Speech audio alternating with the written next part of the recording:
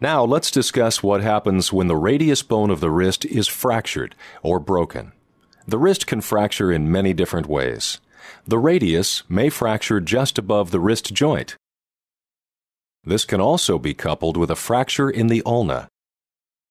In other cases, the radius may be fractured in a way that damages the articular cartilage on the joint surface.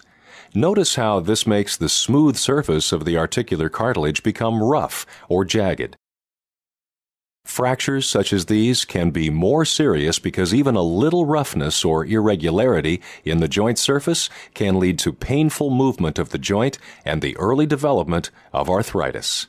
In most cases, surgery allows for roughness on the joint surface to be returned to its original or near original smoothness.